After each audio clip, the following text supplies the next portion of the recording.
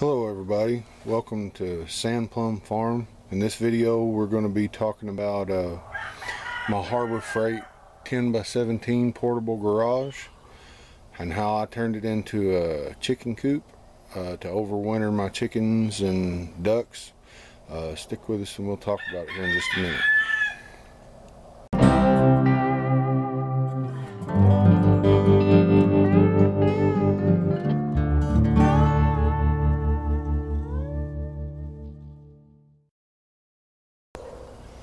This is what this thing looks like nowadays after, let's see, we're going to be going into the third winter and 2 summers of use. I guess the question that everybody's going to be asking is this thing worth buying? And I would say for a temporary solution, if you buy it by itself and don't take precautions to protect the tarps from the UV light, I would say you might get 6 months out of it. And you can see that a lot of damage has been done over the course of 3 years because it hasn't been adequately protected. I bought 2 of these at the same time, and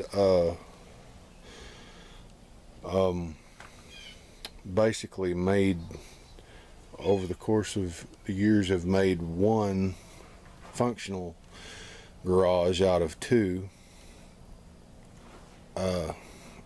And I've just recovered it and recovered it and recovered it, and finally we put this greenhouse plastic over the outside to keep the weather out. And I'm cleaning it out. The last thing that was in here was a group of ducks that we butchered, and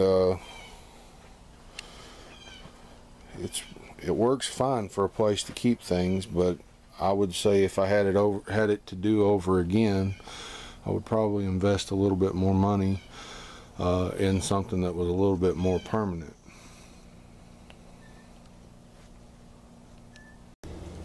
This is the front end of the garage door is rolled up there, and we built kind of a frame here to put a gate on and to stretch the chicken wire over. And that seems to have held up really well, considering it's raw wood, untreated wood.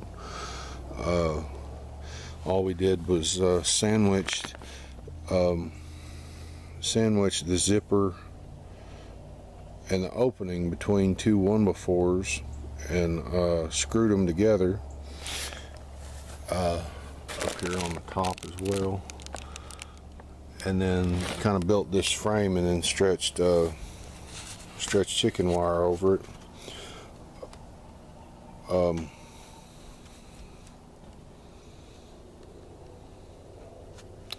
don't know. For the amount of money I have in it, I'm very surprised that it's lasted as long as it has. And I intend on getting probably 1 more winter out of it before we retire it. But its life won't be over even after that. Let's see here. What we're going to do,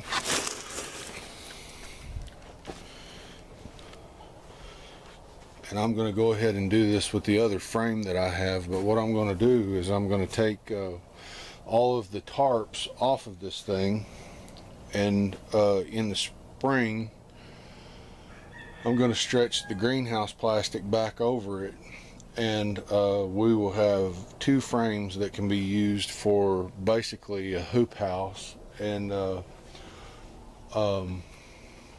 extend our growing season in our garden that way. I don't know. I apologize for the quality of this video. This is one of the first that I've ever shot.